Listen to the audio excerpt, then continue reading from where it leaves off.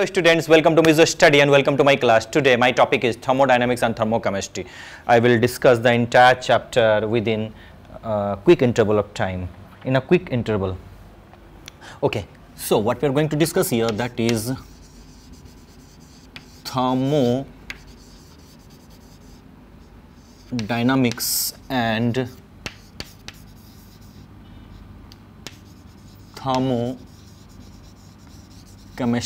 Thermodynamics and thermochemistry. Okay, it is also known as chemical energetics.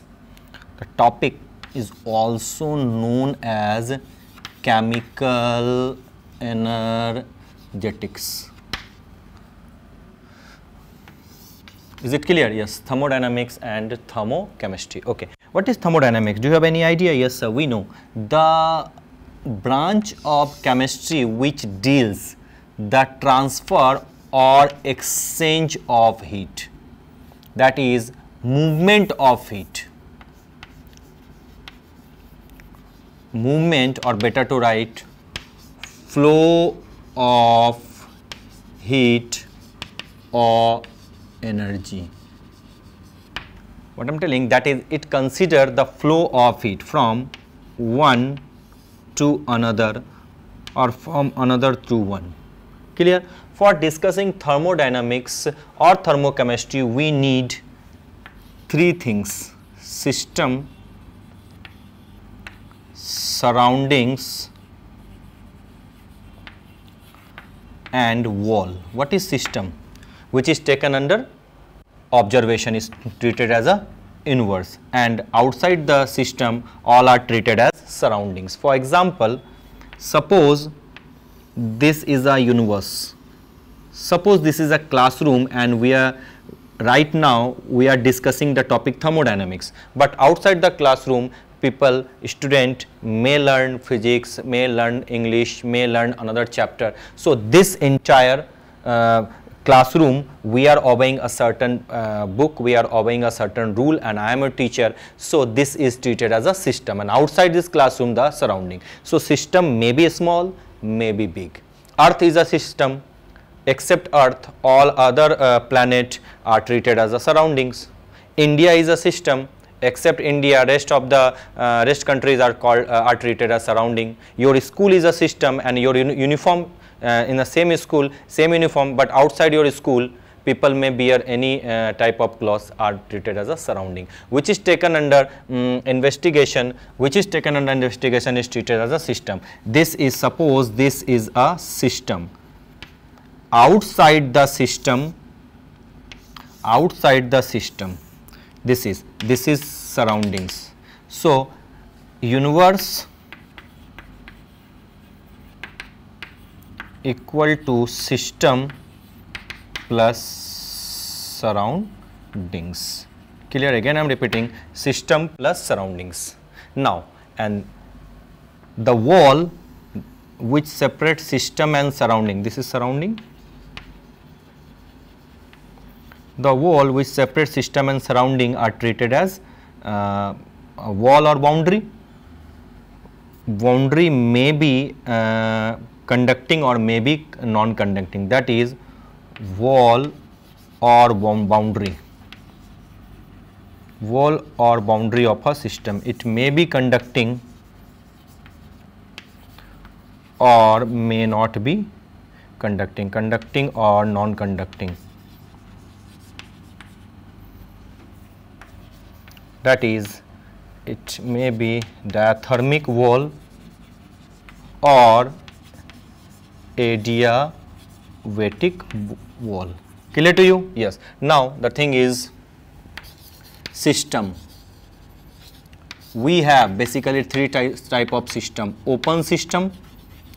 If there is an exchange of heat and mass with the surrounding, between surrounding and system take place, it is known as open system. That is tea in a cup.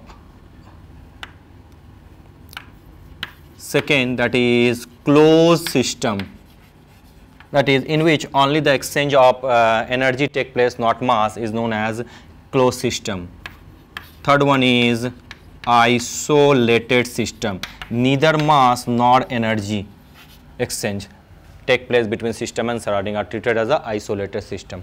Clear? Yes. Now except these two, more systems are there, that is homogeneous system. Yes. And the second one is heterogeneous system. Again I am repeating, homogeneous and heterogeneous system. That is system which have uniform composition throughout, and the system which have non-uniform composition throughout are treated as a heterogeneous system. Now thermodynamic properties. We have two thermodynamic basic properties, that is extensive properties,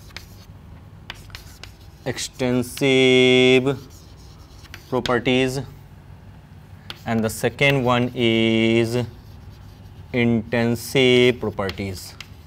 Those properties which depend upon the quantity or matter, that is called depend on quantity, or you can say amount, are treated as extensive properties. Those properties which does not depend upon quantity of the substance are treated as intensive property.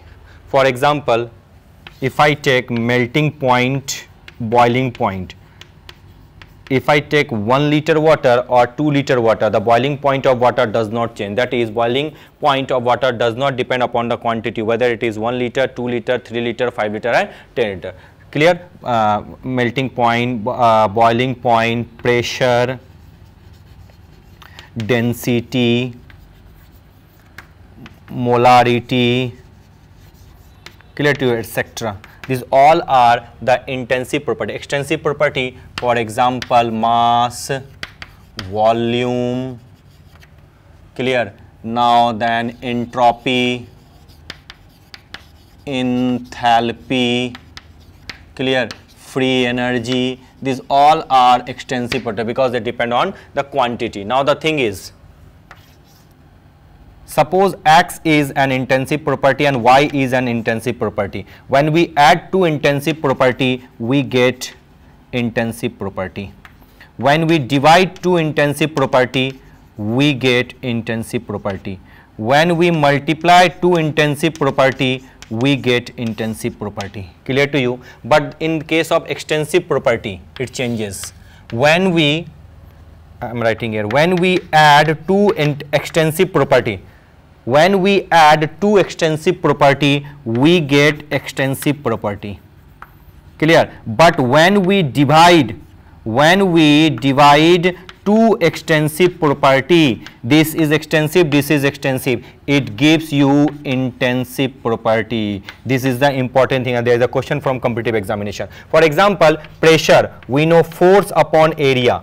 Force depend, F is equal to ma, depend upon quantity. So this is extensive property and this is extensive property, but division, that is X upon Y, gives you intensive property. Force, pressure, force per unit area is intensive property, not extensive. So if X is extensive property and Y is extensive property, division of two extensive property gives you intensive property. These are the things.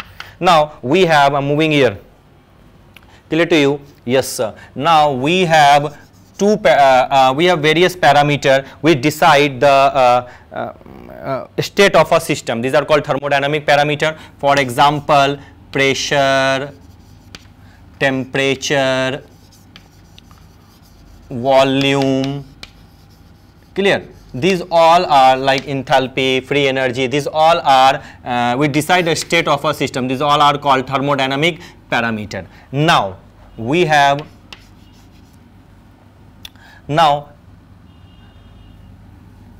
thermodynamic process. You know? Yes, sir. Thermodynamic process. Thermodynamic processes. Yes. Now first one we have isothermal process. Okay. First we have isothermal process. Second we have adiabatic process. Yes, sir. Third we have isobaric process.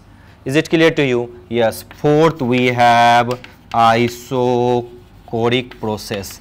and the fifth we have cyclic process. Except this, we have two more process. Yes sir. First one is reversible process. Yes. The second one is irreversible process.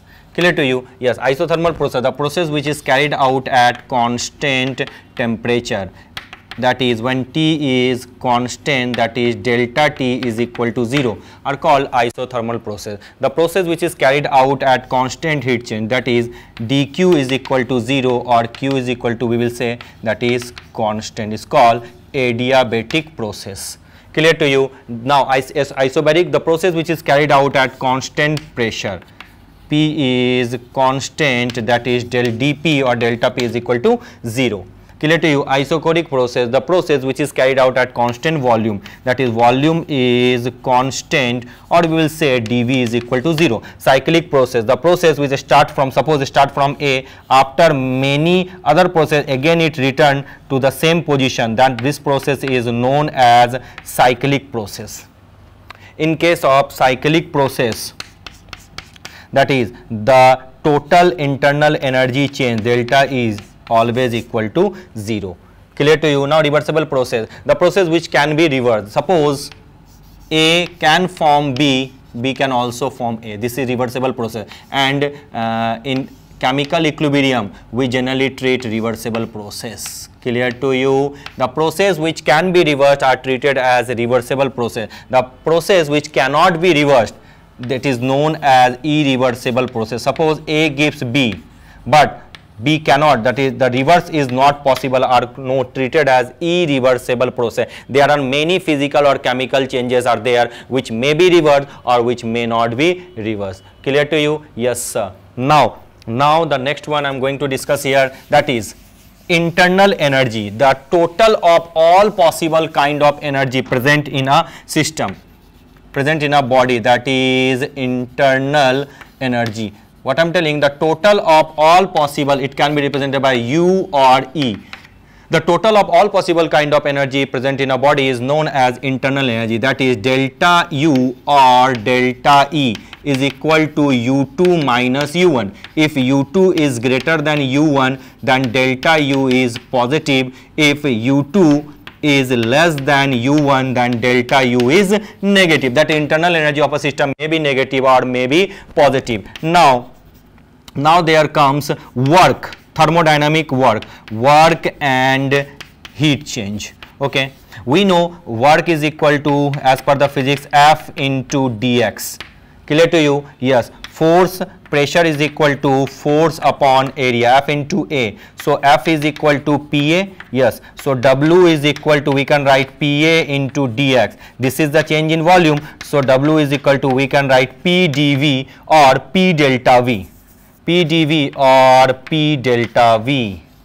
Clear to you? The standard form of work done here, that is W is equal to minus P external delta V. Is it clear? This is the standard form, P external into delta V, or dW is equal to P dV. It's up to you. Clear to you? Minus P dV. Clear? Now delta W is equal to V2 minus V1. Clear? Now if V2 is greater than V1, that is in case of expansion, that is work done by the system, then what if V2 is greater than V1, then what we are getting, that is W comes negative. So work done by the system, I am not teaching physics, this is chemistry, may sign changes. Okay, work done by the system, that is or in case of expansion, work done comes negative. But if V2 is less than V1, what happen, that is work done come positive, that is in case of compression, or you will say work done on the system. Again I am repeating, work done on the systems comes positive. Is it clear to you? Yes. So again Q, now heat energy, we know Q is equal to ms delta theta. Ms delta theta, theta is temperature change, that is if heat is given to the system, then it is positive. If heat is released from the system, then Q is negative. Clear to you? These are the things. And the unit of work or Q is generally joule, and heat we also treat calorie also.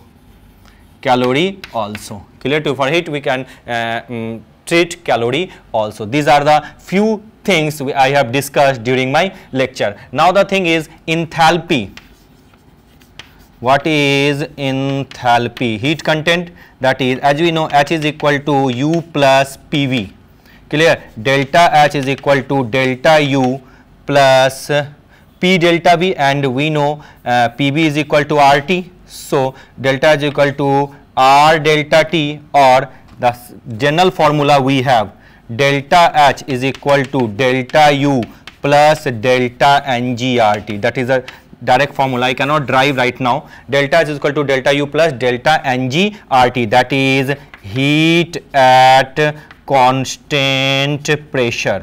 Okay, this is heat at constant volume.